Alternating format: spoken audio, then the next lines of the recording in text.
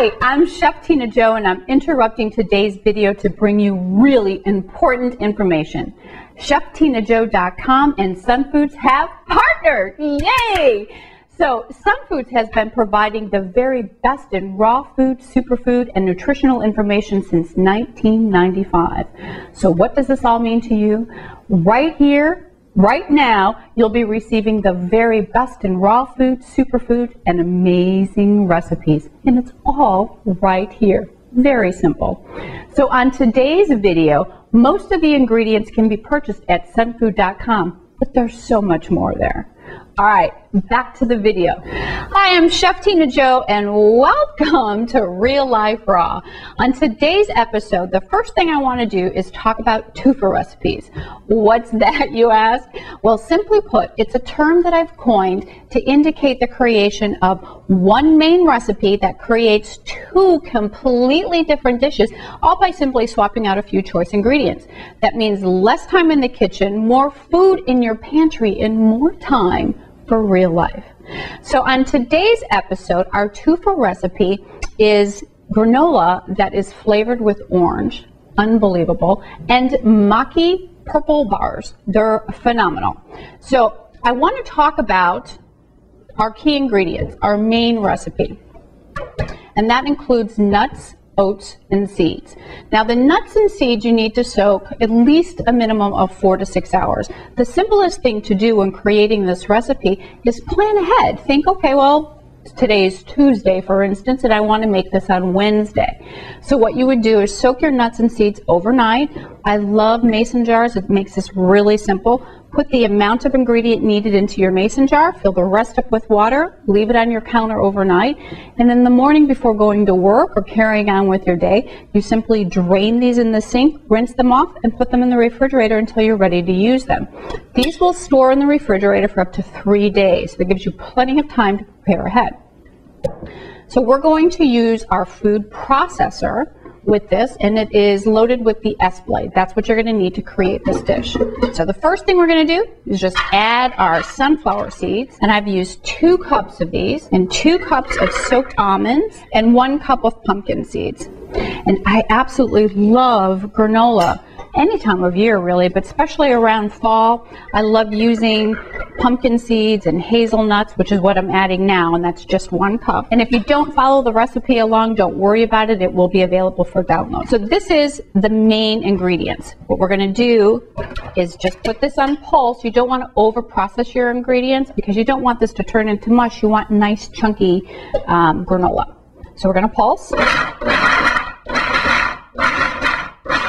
Perfect. Now if you look at this, I'll pull this off so the camera can get a great shot of this. You can see it's still beautiful, nice, and chunky. Okay, that's how we want it. So we're going to pour this into a bowl. And now we're going to process our oats. And with the oats, what we want to do is just simply break them up. So again, it's just a pulse. So in with this, what I'm going to do is add our salt and some of the key ingredients that will actually make this now the granola. So this is 2 teaspoons of Himalayan pink salt that I'm adding. This that I'm adding is a apple spice blend, which I absolutely love, and I want to read this to you. I love blends, and I love them for this reason. One, they're incredibly affordable. If you were to go buy all of these ingredients separately, this particular blend has cinnamon, fenugreek, lemon peel, ginger, cloves, and nutmeg. It's amazing. And so what this does by adding a blend is it really brings all these different notes and flavors to your granola. It's fabulous. So if you haven't tried blends before, give them a go. Again, they're really cost effective. And what's going to make this really super and give it the orange flavor is our orange extract. And this is from Frontier. It's organic, it's fabulous, and I'm using 2 teaspoons of this. The flavor is unbelievable. If you haven't used an extract before, it's worth a trip to the grocery store because it will bring this granola from ordinary really to extraordinary. So we're going to go ahead and blend this out. Again, just a real quick pulse. Don't want to over process. And that's it. Easy peasy. And now what we're going to do is add this to our bowl. So now we're going to add our sweetener, and what I'm using today is dark agave.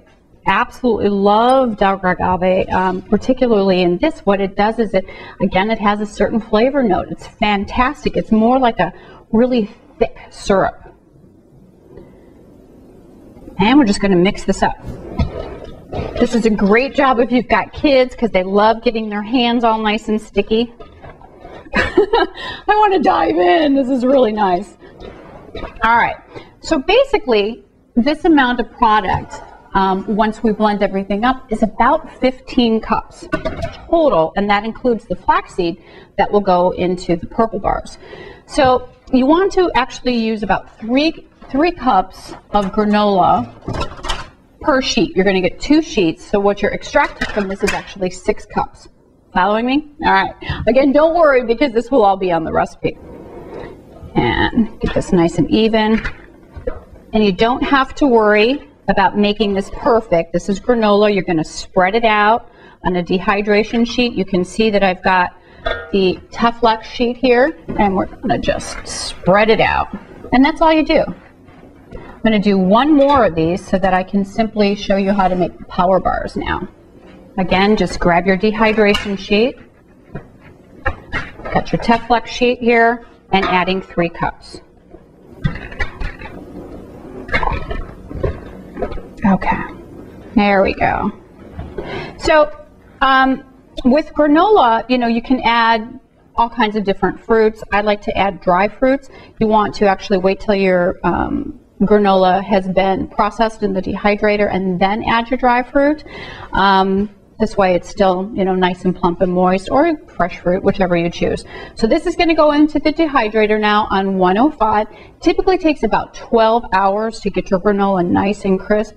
Really also depends on climate and altitude.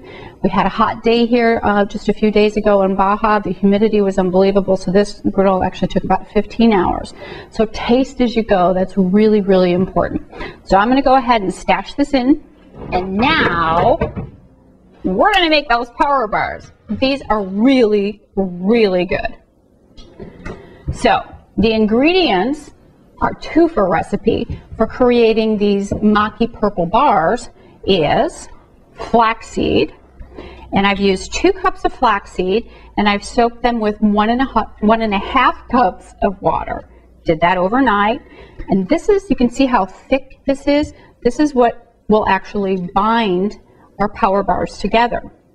With the granola, our binder is the honey. In goes the Maki powder. Look at this beautiful color. I absolutely love this. The antioxidants that are loaded in this powder is really unbelievable. But what it does to the flavor of these bars is sensational. And we're going to go ahead and add some of these golden Hunza raisins, and I want to show you this. This is a great tip. When you're soaking your fruit for dehydration, you want to make sure that you plump it beforehand, and you do that simply by adding water, but you want to add a minimum of water content. If you overflow this with water and you go to drain, you're draining out all the goodness and deliciousness that actually these raisins or goji berries or whatever fruit you're adding hold. So again, minimum water. And you can see I just used enough to actually cover these. And look at how plump and wonderful these are. These are absolutely amazing. If you haven't tried these yet, give them a go. And look at, there's like hardly any water in here, and I didn't drain that. So, and here is some goji berries that we're adding, and Bing cherries, my favorite. With the Bing cherries, these were really large. A little bit larger than the brand that I used the first time around. So depending on the size, you might want to just rough chop those. We're going to blend this all up now. And you can see, look at the addition of the purple Maki. I love what happens to this. And it completely changes the flavor. Again, this goes from granola to these beautiful power bars. And this you want to mix pretty well because you want the flaxseed to get really well incorporated, so that it will hold your bars together. Look at this color. Okay, I have to tell you this story. I'm really hooked on this Maki powder. It's probably one of my newest addictions. The maki powder, little tip, when you eat it raw, right from a spoon, it will turn your teeth purple. So if you have kids, they will love it, because I was certainly a hit on the block here in Baja for about an hour or so. Okay, well, look at this. Look at how absolutely beautiful this is. And when this dehydrates, the color actually enriches. So again, just going to grab a dehydration sheet, and it's loaded with the Teflex. And we're going to use 3 cups of this.